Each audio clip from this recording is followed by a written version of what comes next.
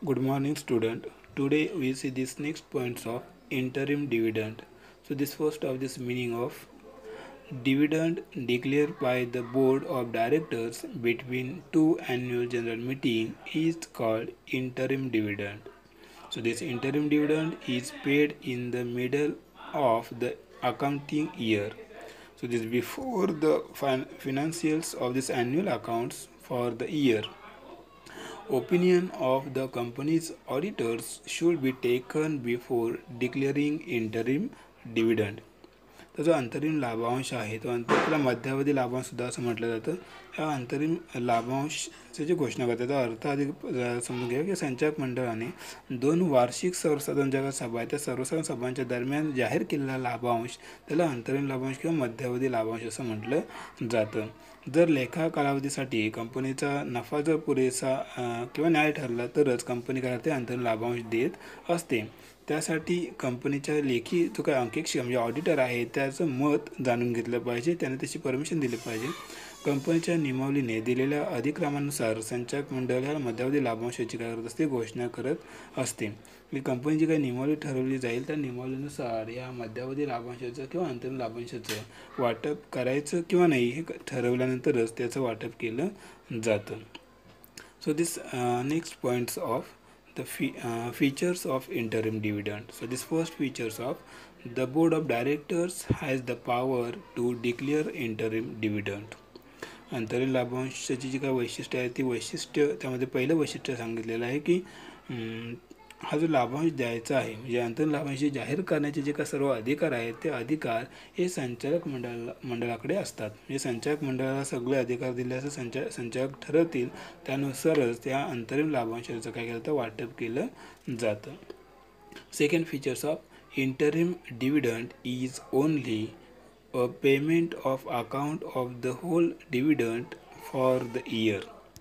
म्हणजे जो काही अंतरिम लाभांश जे काही द्यायचं आहे ते अंतरिम लाभांश वर्षाच्या त्या कालावधीत लाभांश काय फक्त देय असेल. म्हणजे त्या वर्षासाठीच तो जो काही लाभांश आहे तो लाभांश कंपनीसाठी कंपनी त्यासाठीच देय असेल त्या वर्षासाठी. म्हणजे 2020चा विचार केला तर 2020चा लाभांश त्याच वर्षामध्ये मिळेल. मागील जो वर्षीचा लाभांश आहे मागील वर्षीचा लाभांश कंपनी चालू वर्षी देऊ शकत नाही. Next number third, company should provide depreciation for the entire year and not proportion for a part of the year before declaring interim dividend. तिसरं सांगितलेलं आहे की अंतरिम लाभांश जाहीर करण्यापूर्वी कंपनीने वर्षातील काही महिन्यांच्या प्रमाणात नव्हे तर संपूर्ण वर्षासाठी घसाऱ्याची तरतूद केली पाहिजे. हे फार महत्त्वाचं आहे. कंपनीची काही प्रॉपर्टी आहे म्हणजे कंपनीची जी काही फिक्स असेट्स आहे त्याचं जे काही डिप्रिसिएशन व्हॅल्यू आहे ते डिप्रिसिएशन व्हॅल्यू म्हणजेच काय की कंपनी समजा मशिनरी घेतली ते मशिनरीचं व्हॅल्यू प्रत्येक वर्षी त्याचं व्हॅल्यू कमी कमी होत जातं. मग त्या जे काही डिप्रिसिएशन होणार आहे त्याला मराठीमध्ये घसारा असं म्हटलं तर त्यासाठी काही तरतूद करून ठेवलेली असणं गरजेचं आहे. ती तरतूद करूनच त्यानंतरच काय करायचं आहे अंतरिम लाभांशाची घोषणा करायची अंतरिम लाभांश निश्चित करायचा आहे. Next number 4, interim dividend cannot be paid out of any reserve. हा सुद्धा चौथा फार महत्त्वाचा पॉईंट्स आहे की कोणत्याही राखीव निधीतून अंतरिम लाभांश देता येत नाही. तर कंपनी जो काय राखीव निधी म्हणून काय निधी बाजूला काढून ठेवला त्या निधीतून या अंतरिम लाभांशाचं वाटप करता येत नाही. Next number 5, Articles of association of the company must authorize the board of directors to declare interim dividends. So this articles of association म्हणजे काय की त्याला नियमावली असं म्हटलं जातं. तर कंपनीच्या नियमावलीने अंतरिम लाभांश जाहीर करण्याचा अधिकार हा संचालक मंडळाला दिलेला असला पाहिजे. हे कंपनीचे जे काही सगळे अधिकार आहेत ते असं बहुतेकशे अधिकार हे संचालक मंडळाकडे असतात. त्यामुळे कंपनीचा काय अंतरिम लाभांश आहे तो अंतरिम लाभांश जाहीर करण्याचा अधिकारसुद्धा या संचालक मंडळालाच काय केला असला पाहिजे दिलेला असला पाहिजे. म्हणजे सर्वस्वी अधिकार त्यांनाच असला तरीसुद्धा त्या नियमावलीनुसार सुद्धा त्या जो काही अधिकार आहे तो अधिकार त्या संचालक मंडळाला देणं गरजेचं आहे. So this next of number 6, the board meeting has to pass a resolution for declaring the interim dividends. 6 नंबरचं जे फीचर सांगितलं आहे की संचालक मंडळाच्या सभेत अंतरिम लाभांश घोषित करण्याचा ठराव संमत करावा लागतो. हे संचालक मंडळाची जी काही सभा होईल त्या संचालक मंडळाच्या सभेत काय केलं जातं, ह्या अंतरिम लाभांश द्यायचा किंवा नाही त्याची घोषणा केली जाते.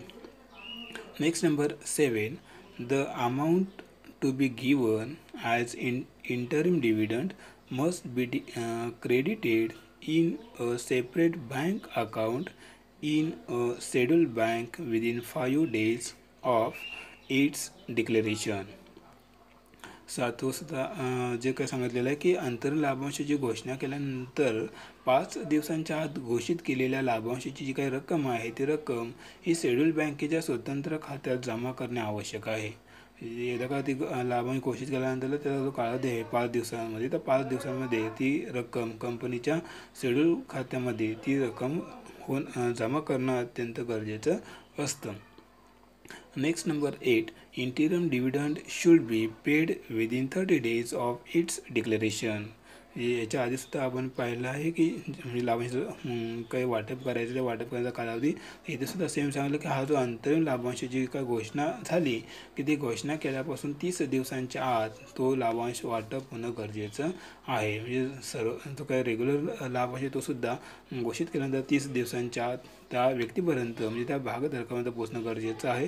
त्याच पद्धतीनं अंतरिम लाभसुद्धा त्या सभासदापर्यंत 30 दिवसांच्या आत पोहोचणं गरजेचं आहे. Next number 9, unpaid or unclaimed interim dividend should be transferred to unpaid dividend account within 7 days of the expiry of 30 days of declaration, 37 days of its declaration. पुढचं जे 9 नंबर सांगितलं, 9 नंबरला म्हटलं की न दिलेला किंवा मागणी न केलेला अंतरिम जो लाभांश आहे तो लाभांश देणे खाते या खात्यामध्ये लाभांश वाटपाची मुदत संपल्यानंतर 7 दिवसांच्या आत म्हणजेच घोषणेपासून 30 दिवसानंतर किंवा घोषणा झाल्यापासून 37 दिवसांच्या आत वर्ग करावी लागते. म्हणजे बऱ्याच वेळा असं होतं की काही व्यक्ती लाभांशाची रक्कम नेत नाहीत, तर अशी न नेलेली रक्कम किंवा त्याने स्वतः ती लाभांश न घेतलेली रक्कम ही लाभांश देणे खात्यामध्ये काय करायची आहे, वर्ग करायची आहे किंवा तिथे ती ठेवायची आहे. And next last number 10, any amount remaining unpaid or unclaimed in the unpaid dividend account for 7 years should be transferred to IEPF. So this IEPF means Investor Education and Protection Fund.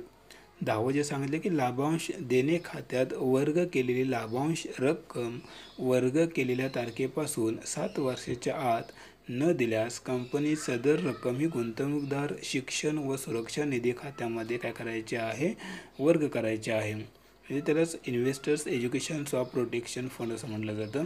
म्हणजे ती जी काही रक्कम कंपनीकडे store होत आहे म्हणजे थोडी थोडी जी काही शिल्लक राहत जाईल अशी 7 वर्षाची जी काही रक्कम ही कंपनी त्या गुंतवणूक करत असताना शिक्षण आणि सुरक्षा निधी खात्यामध्ये काय करायचे, वर्ग करून तिथून ती खर्च करायची आहे.